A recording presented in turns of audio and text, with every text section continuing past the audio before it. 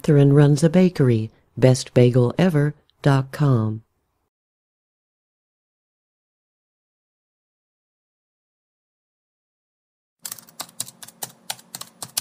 Catherine receives an email.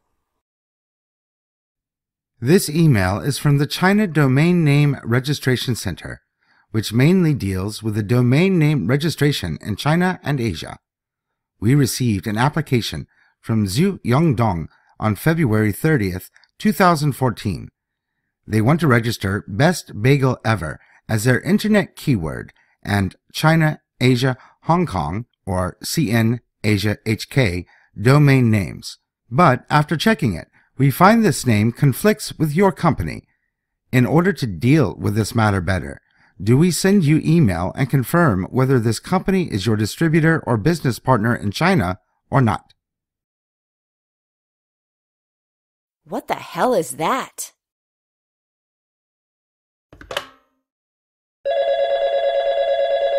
Hello, Trademark Factory here.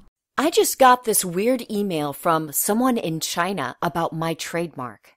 It tells you that someone wants to register it as a domain name?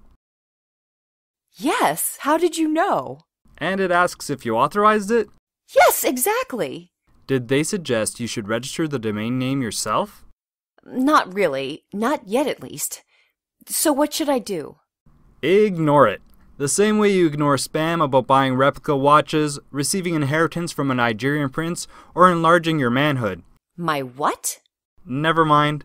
All they're trying to do is sell you an Asian domain name. I suppose you don't need a .cn domain name, otherwise you would have already registered one in the first place. Of course, I don't sell my bagels to China.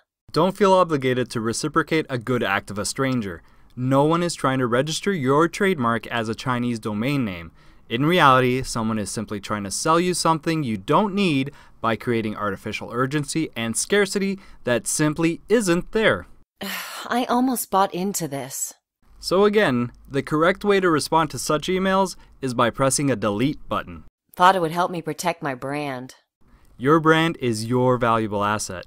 Registering your trademarks is a much better way to protect your intellectual property compared to buying up useless domain names.